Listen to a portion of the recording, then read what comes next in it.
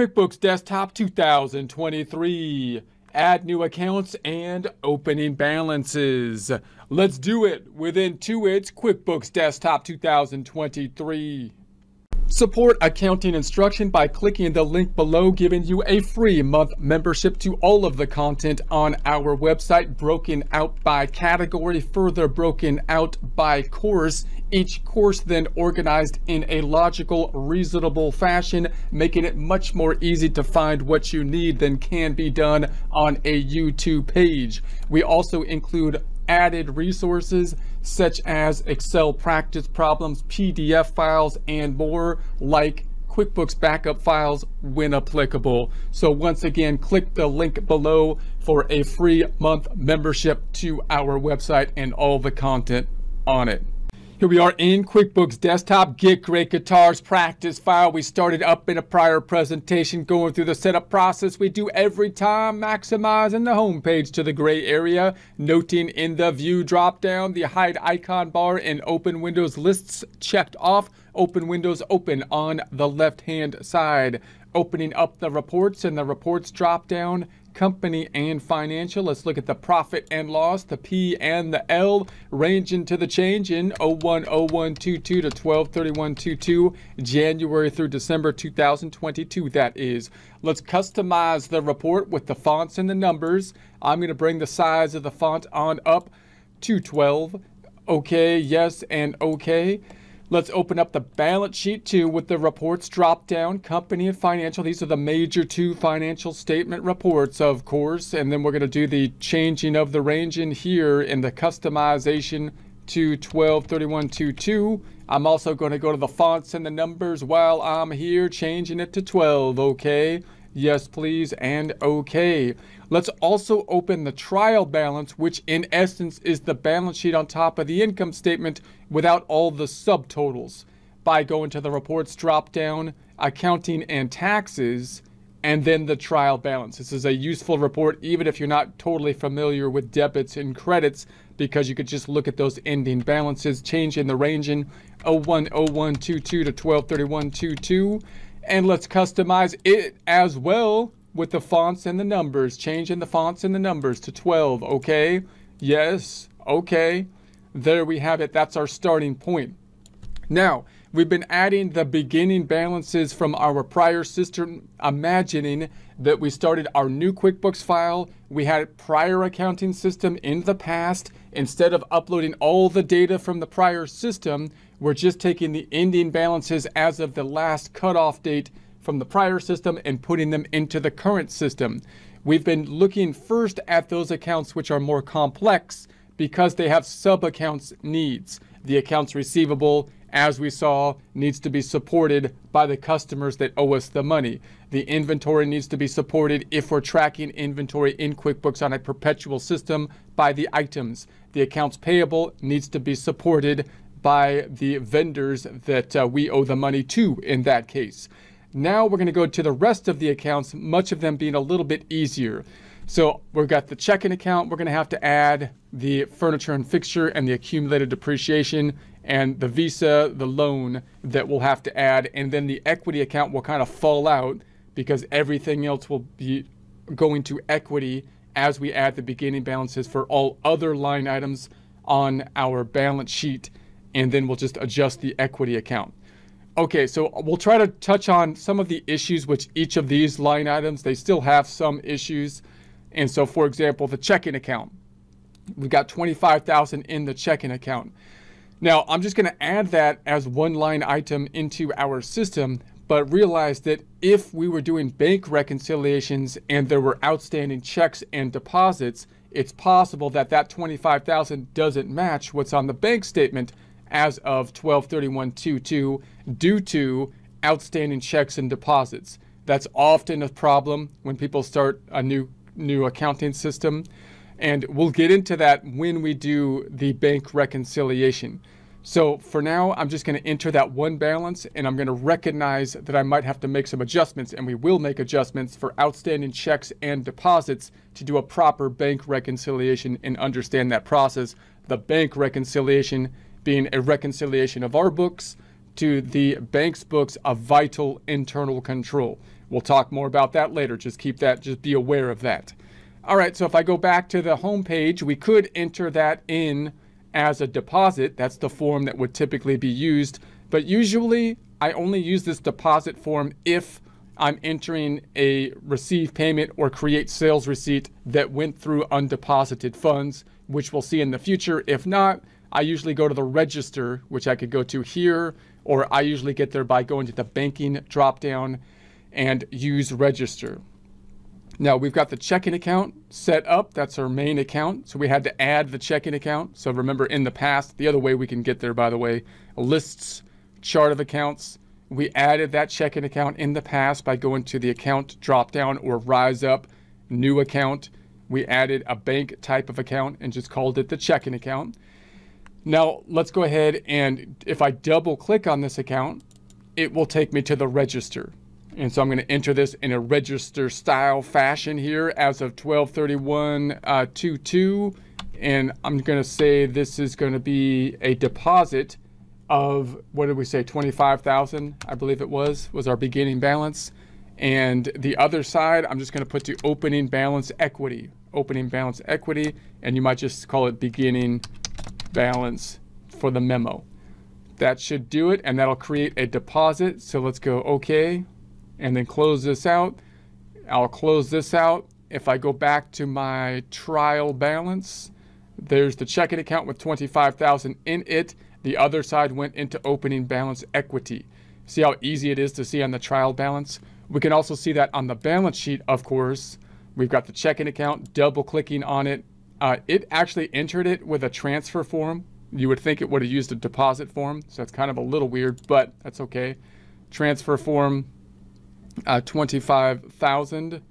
So that looks good. So I'm going to say, okay, close that out. And close that out. The other side went into opening balance equity right here. So there's the 25,000 right there. This particular transaction had no impact on the income statement, just the two balance sheet forms. Okay, so let's go back to the home page. Remembering, again, we will have to deal with any outstanding checks with the bank reconciliation. Receivables we already had, inventory we already did, and then we've got these two which are kind of related, meaning you've got possibly property, plant, and equipment, which you might call depreciable assets, fixed assets, or different terms for the same thing. And usually we would think of it as the furniture and equipment first, because that's the actual thing that we purchased, and then what has depreciated, or what we have already depreciated, being the accumulated depreciation. Notice the reason that these are reversed or backwards, upside down, or meaning the accumulated depreciation is before the furniture and equipment, is because we don't have account numbers set up, and these two are in the same category, A's before F. So that's one of the problems with not having account numbers. We could adjust for that multiple ways. We could try to use sub accounts to adjust for that, for example, and fix that without account numbers, but just kind of be aware of that. Also note with the furniture and equipment that we're going to have to calculate depreciation. And any kind of fixed asset or depreciable assets, we have to deal with that problem, even if you're on a cash basis. You might say, hey, look, I'm only going to record expenses when I actually pay the cash. I'm on a cash basis. That's the easiest thing to do. However, if you go to taxes, the taxes will force you to deviate from a cash basis, even if you're on a tax basis, for purchases of large items like furniture, equipment, buildings, and whatnot, because the distortion is so great from an accrual to a cash basis. Meaning when you buy a building, for example, you're going to use that for a long period into the future. So the timing difference of just expensing it in this period is so great that we still have to basically use an accrual concept even when you're generally using a cash basis. So we have to basically deal with this. Now, the other problem is that how are we going to do our depreciation calculation? We have different methods to do that. We have courses on it if you want to look at it in more detail. Straight line method, double declining method, sum units method. But we also have the tax code method that we're going to have to deal with, because when we do the tax return, the taxes are going to calculate the depreciation on whatever the tax code says. So the fact that we already have to use tax depreciation means that we might want to use the tax software. This is quite common, especially for small to mid-sized companies, to rely on their tax software, on their CPA firm if they have one, or the tax software if they don't, if they're doing their own taxes, to actually run the depreciation schedules, calculating depreciation on a tax basis, which you might keep your books on a tax basis as well to keep it easy, or you can use the tax software to also calculate a book basis. So you might be having a tax basis depreciation schedule as well as a book basis on like a straight line method or something like that for the book basis. But the subledger, instead of being within QuickBooks, because it would be too redundant to keep it in QuickBooks, often is done with the third-party software, the tax software, and then you can run reports to do the periodic adjustments in the QuickBooks system, like monthly or yearly. So we'll talk more about how to do that in the adjusting entries process, but just realize we're not going to have a subledger calculating the depreciation schedules. You could track the different categories of depreciation, but we're just going to add the amounts here. Okay, so we're going to go, okay, let's go back on over and say that we're going to say that if I go into my, let's go into my lists again, the chart of accounts, and we've got the furniture and equipment right there. If we didn't have it, or there's some other one that we wanted to add, we can add a new account if we chose to do that, which would be the account type would be a fixed asset type of account, which is right here, fixed asset type of account. I'm going to close that though because we already have one. If you wanted to edit or change this account, you can right click on it and edit the account.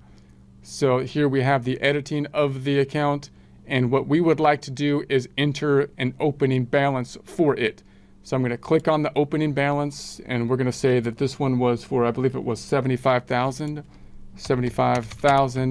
as of, we're going to say the end of 2022, because we're starting our books in January 2023, so this is the last date of the prior year.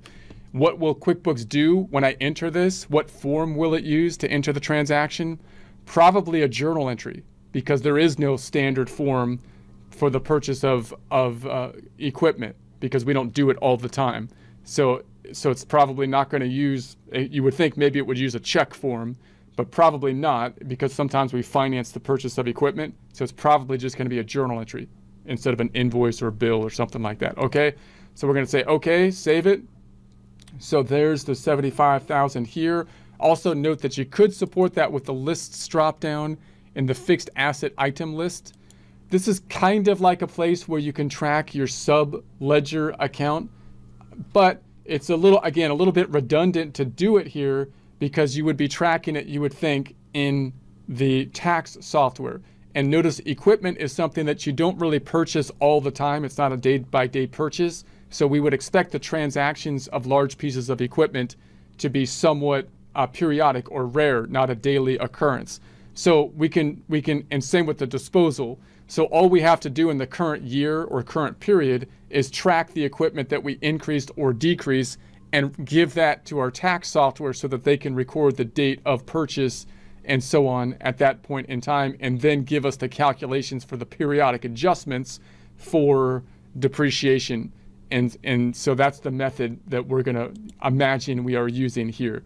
So there's the 75,000. If I go to the balance sheet and check out what happens, there's the 75,000. Double clicking on it, it made a journal entry as expected. That's the form it used. If I double click on it, it goes to a ledger. But if I double click on that, it goes to the journal entry. So there's the journal entry that has been put in place. And closing this back out. Closing this back out. The other side, I believe it put to opening balance equity. And so there's the journal entry there. No impact on the income statement. If you look at it in the form of a trial balance, here it is in trial balance form, nice and tidy to see. Okay, let's go back on over again and say now we've got the accumulated depreciation related to it. So there's kind of a whole lot of things we can think about with the format of this accumulated depreciation we might get into later. But notice that you could have like an accumulated depreciation that would be for each different category of property, plant, and equipment account. So for example, I might have buildings, I might have equipment, I might have furniture that are separate, right? And then I might have an accumulated depreciation as a sub account to each one of those accounts. That's one way that you can enter the data into the system. Or it might be easier to say, I'm just going to put my furniture and equipment in the multiple accounts and then just have one accumulated depreciation account for all categories of the fixed asset. That's another method that you can use. We'll talk about those methods more when we get into future presentations and when we do the adjusting entries, but I just want to kind of touch on them now. The best practices oftentimes, if you're depending on a tax software to calculate and support your subledgers, would be to ask your CPA or your tax preparer or look yourself at the categories in the tax software to see how the tax software categorizes. And it's usually going to be equipment and then furniture broken out and then building. And then make your fixed asset accounts the same categorization as what will be on the software, because that's how the subledger will be calculated. And then I typically would create another accumulated depreciation account for each of those categories as possibly a sub account, which we'll talk about later. And because the accumulated depreciation will be calculated by category oftentimes. So that's my recommendation for it. If you're thinking about how to set up your fixed assets, you want to kind of tie it out to the subledger, which might be done by the tax software, which might be outside of the QuickBooks system. So you want to get in communication with them. But we're just going to tie it out to what is on our trial balance for now and get into that in more detail later. So I could go to the ledger and enter this, but instead I'm going to right click and edit the account. Now the funny thing about the accumulated depreciation, it's still a fixed asset type of account, but it's a contra asset, meaning it actually brings the assets down. It's a credit, it brings the assets down. So QuickBooks is often trying to make us enter things as plus and minus amounts. So the question here is, do I enter this as a positive or a negative number? Because of that, right? So I think it's a negative, so negative 7,500. If that was wrong, I can always go back into the register and change it. It will most likely default to a journal entry form to enter this transaction. In a journal entry form, which is the reason we use debits and credits, it's more clear because it's a credit. There's no question. But here it's okay, is it an increase to the accumulated depreciation, or is it a decrease because it's an asset account and it's a negative asset account, right? So okay, so I'm going to bring this to the end 12/31/22. Okay, save it and close it, and let's go to the balance sheet and see what it did. So now we've got the accumulated depreciation. So there it is. It did it correctly because we can see it took the difference. It should be decrease in the asset. So we put it on the books for $75,000, and we've depreciated already $7,500. Therefore, the book value is $67,500. If I double click on the accumulated depreciation, it did this with a journal entry type form. Double clicking on it, there's the register. Double clicking on this, here's the debits and credits for the actual journal entry. Close it out, close it out, close it out. The other side went to the opening balance equity. So there it is. No income statement impact, profit and loss in other words. Trial balance, here it is on the trial balance. Look how nice and easy it is to see there. Okay, I think we got one more that we can add, which is the Visa, and then we'll check that the equity account, well no, we got two more, Visa and the loan. And then we'll check that the equity accounts have played out as we would expect. Now the Visa account is like the checking account in some ways, even though it's a liability, because you could set up bank feeds with a credit card account, and because you might want to you should do like a reconciliation process with the credit card accounts, although that usually is much easier because oftentimes people enter transactions that they make with a Visa card with electronic transfers and possibly with the use of the bank feed, so they're kind of tracking it real time. So we're gonna add that and say, okay, let's go to the chart of accounts again, and let's see if we have any credit card accounts that they gave us. So that would be a liability, assets, liabilities. I don't see any credit card type of account, so I'm gonna make a new one. So I'm gonna say accounts drop down, rise up, and then we're gonna go to new, and this is gonna be a credit card account, and we'll say continue. And this, I'm just going to call it Visa Visa account. I might call it credit card, Visa. Now, as you add these accounts, remember, you could try to organize these multiple ways. For example, I might call it a Visa account. I might make a parent account if I have multiple credit cards, and then make the Visa and whatever other credit cards subsidiary accounts to it, so that I have a sub account. We'll talk about those kind of subsidiary accounts later. Right now, I'm just matching it out to the trial balance. I'm just going to add one account. I'm just going to call it Visa because that's what we called it in our trial balance. And then add the beginning balance, which was $1,000, and the statement date, which is the end of December, 12/31/22. It'll probably enter this with a journal entry form or possibly a credit card payment form. Let's see. So it'll be a credit card payment form, I'm guessing, that QuickBooks will use. So let's check it out. It says, do you want to set up bank feeds? I'm paraphrasing. No, we're not going to do that yet. We got a whole nother course or section on bank feeds if you want to look at that. So we first want to understand the accounting process. There it is, Visa on the trial balance. If I double click on it, it made a credit card charge, of course. So if I double click on it, there's the credit card charge. The other side went to opening balance equity, right? It went to an opening, so it still went to opening balance equity instead of to the income statement. So that's good. So if I go to opening balance equity, there's the 1,000 there. I can see that as well on the balance sheet where I've got a liability of the credit card. There's the credit card, Visa. Other side is in opening balance equity. We've got one more. That's going to be the loan. We'll imagine this is an installment loan, for example, that we're making installment payments on. We would tie it out, or the subledger related to it would typically be outside of this. It would be the amortization schedule that we would be tying to when we make payments. So this is a pretty straightforward one to enter into the system. So I'm going to go back on over to the trial balance and go to the chart of accounts and see if we have any loans we can add. So this would be a liability type of account. So if I look by type, did they give me a loan account? I don't have any liability account. Now the problem with loans is that sometimes we got to think, well, is it a short-term or long-term liability? If I go to the balance sheet, notice the short-term liabilities are those that are going to be due in a year. Long-term liabilities are going to be those that are due in over a year. It's important to break those two things out because you want to see if you can pay off your short-term liabilities with the cash you have on hand and your current assets. So we're matching up our current assets to the current liabilities. The problem with a loan, especially a long-term installment loan, is that there is a short-term component to it and long-term component, meaning you're going to be paying 12 months out is short-term. Everything you're paying beyond that is going to be the long-term component. So how do you deal with that when you do the data input into the accounting system? Normally, it's easiest to just have one account per loan because you can tie that account then out to the amortization table as you make your payments. But then we might break out the short-term and long-term portion periodically at the end of the month or the end of the year using adjusting entries. So that's the method that I would basically recommend. So, and then the question is, well, should I put my one account on a short-term loan or the long-term loan?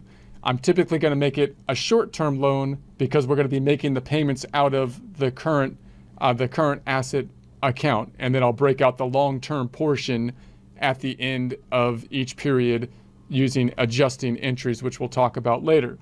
But that's the general idea with the loan. So if I go into my chart of accounts, I'm going to make another short-term loan account, even though I think there's a long-term component to this loan, because one, I'm just mirroring what's on the trial balance, and two, that's my thought process in terms of how I'm going to be dealing with the short-term and long-term portion. I'll break out the long-term periodically using adjusting entries. Okay, so it's going to be a loan account. We're going to say continue, and I'm just going to call it generic loan account, loan payable, because that's what it was on the trial balance.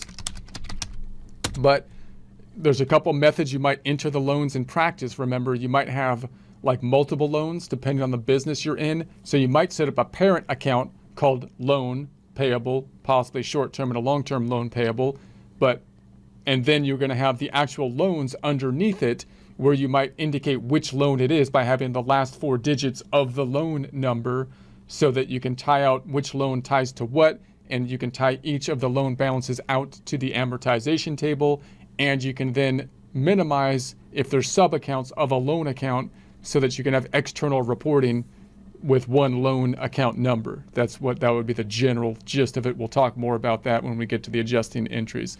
But here we're just going to add the opening balance, which we said was $22,000 as of 12/31/22. Boom. And what's QuickBooks going to do? What's the form it's going to use? Probably a journal entry, because there aren't any normal forms for us taking out a loan. It might use like a deposit form, but no. Usually it's going to be a journal entry form. So we're going to say, okay, close. Let's check it out. Let's check it out on the balance sheet. We got the loan payable down here. In loan payable, $22,000. Double clicking on it, it entered it in the system with a journal entry. Double clicking on it. There's the register. Double clicking on the journal entry. There's the debits and credits. The other side they put to opening balance equity.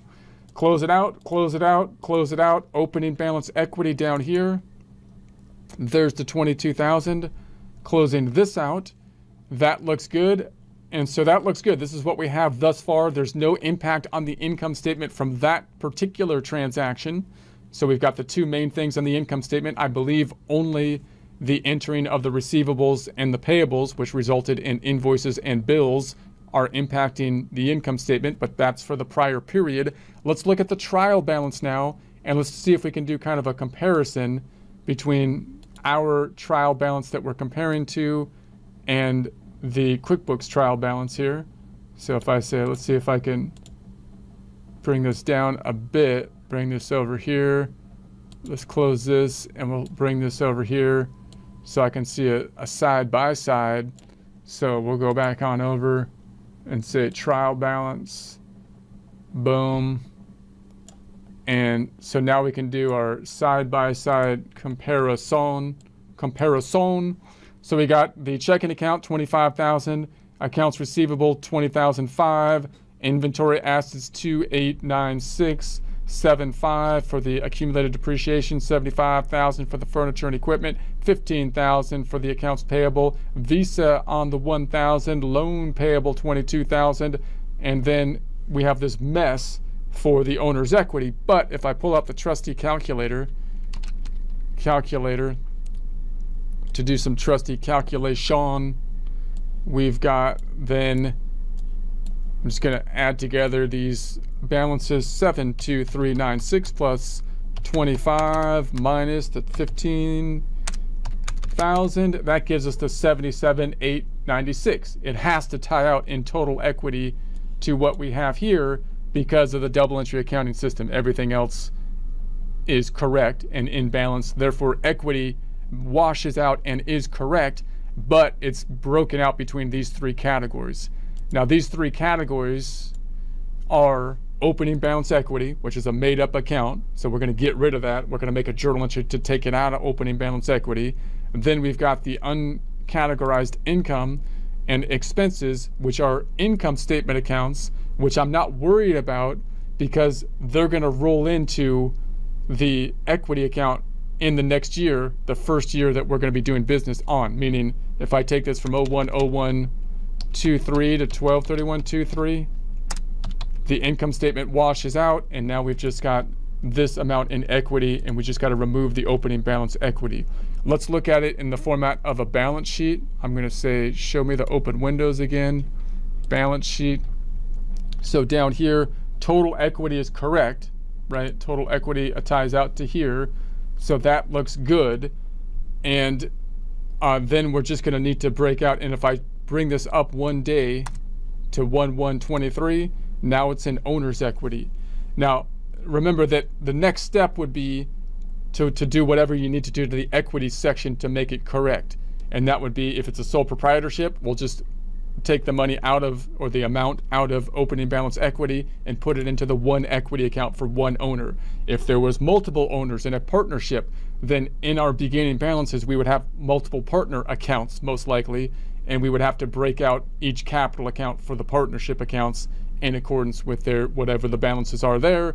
And then if it was a corporation, we could break it out into retained earnings and possibly a common stock account, because the retained earnings would still be pretty straightforward and easy usually for a corporation, because the corporate interests are not broken out by individual capital accounts per partner, but rather by the fact that they own different amounts of shares, the shares being equal units in the corporation.